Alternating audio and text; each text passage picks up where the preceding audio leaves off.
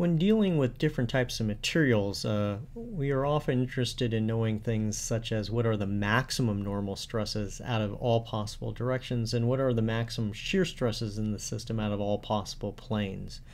And this question arises in regard to the fact that we typically calculate stresses in convenient coordinate systems, but the maximum normal stresses and the maximum shear stresses may not appear in those coordinate frames. We may actually have to transform the coordinate frames to see what the actual maximal values are. And these maximal values are really important for determining the load-bearing capacity of different types of materials. Some materials, particularly brittle materials like cast iron, rock, cement, and things like that, are very sensitive to normal stresses, whereas ductile materials tend to be sensitive to shear stresses. So we'd like to know what the maximum normal stresses are out of all possibilities and what are the maximum shear stresses out of all possibilities.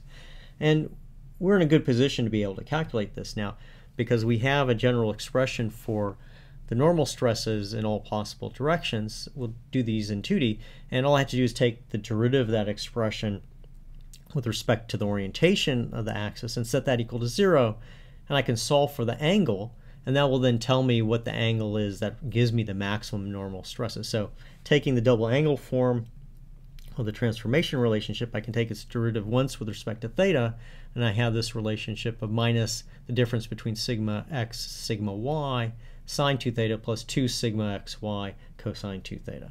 So that gives me that derivative, and I can set that equal to 0, and I can solve for the angle, and we call that angle theta p. It's known as the principal angle, and it's 1/2 the arctangent of twice the shear divided by the difference of the two normal stresses.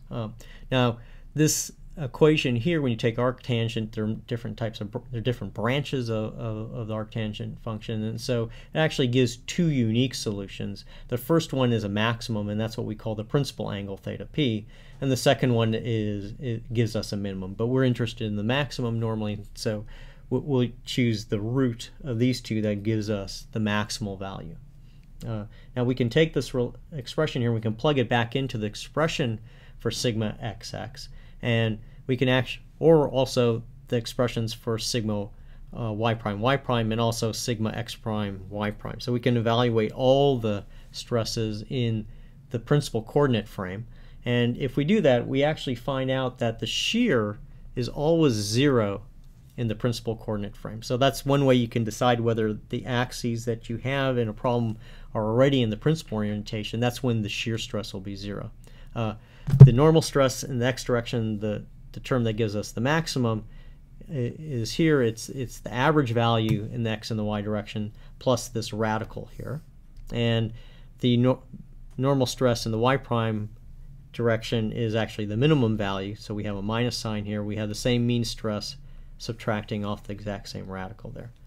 If I draw the stress in the principal coordinate frame on a stress element, it has a look as shown over here.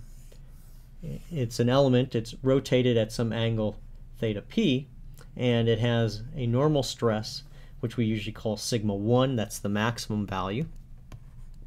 And the second principal stress is sigma 2, and that's the minimum value. So the max and the min principal stresses appear in a coordinate frame oriented at angle theta p, and we often call these axes 1 and 2. So those are the principal coordinate axes, the principal 1 and the principal 2. The 1 by convention we take to be larger than the 2 value there.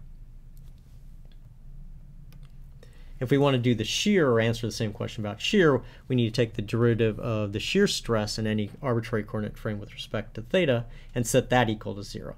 So doing that using the double angle form of the transformation laws, we have this expression here, and we can solve this for theta p, or sorry, theta, and in this case we call it theta s. That's the maximum shear angle. It has a form that's quite similar to the one for the principal angle. It's 1/2 the arctangent, but the argument here is minus 1 over the argument that we had for the principal angle.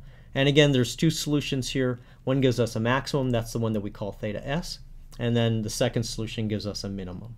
But we're usually interested in the maximum value here. If I plug back in the transformation laws and evaluate them for theta s, I find out that the normal stress in the maximum shear frame is the same in both directions. It's actually the mean value, sigma xx plus sigma yy over 2. And then the shear stress in this coordinate frame, so that's the maximum value of the shear stress, is actually equal to that radical that we had before when we were calculating principal stresses.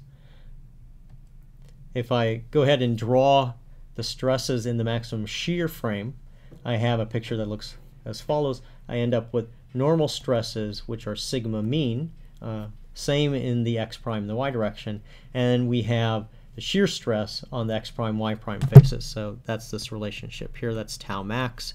That's the maximum shear stress there in this system. Just one quick remark. One could calculate tau max by taking the principal stresses, sigma 1 and sigma 2, taking their difference and dividing by 2. That actually does give you tau max. We'll see why that is in a little bit, but it's a handy fact to know. It's also useful to know that there's a relationship between theta s and theta p, and that has to do with the fact that theta p was equal to 1/2 the arctangent of 2 sigma xy over sigma xx minus sigma yy. So you can see that there's a connection here between the arguments of the arctangent function, and you can draw a little triangle to represent the arctangent here. If I put a unit value on the horizontal length here, and x, where x is this argument of twice the shear divided by the difference of the normal stresses, I can draw this little triangle here that shows a relationship between 2 theta p and minus 2 theta s.